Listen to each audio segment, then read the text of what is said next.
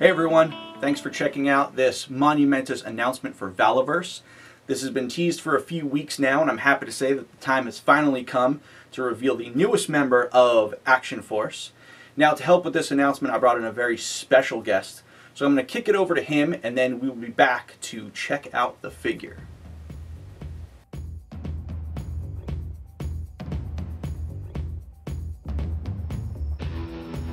Listen up! I'm Sergeant Slaughter, and I have stood by long enough watching New Colonia and the Swarm prey on the weak. It's time to take action.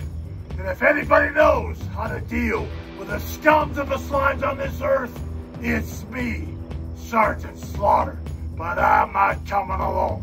I have put together a very unique force of men and women that have been specially trained to help me bring the fight to any and all maggots. The name of this elite and powerful team is called Action Force.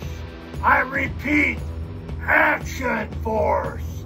And I'm coming to join them in the fight. So get ready and get your squads together today. Have I made myself clear? Good. And if there's no further questions, you're dismissed. Action Force! Action Force! Action Force! Wow! Sergeant Slaughter is part of Action Force.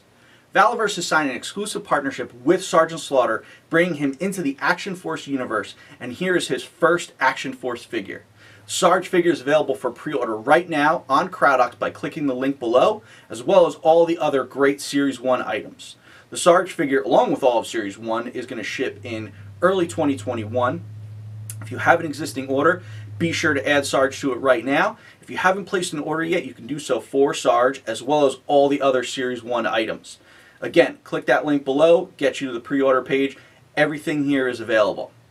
I want to thank Sergeant Slaughter for making this possible. I also want to thank everyone else that was involved in helping bring this partnership together. I want to thank you guys, the fans, for tuning in, for all your support. I hope you enjoyed the news, and I really hope you enjoyed this figure.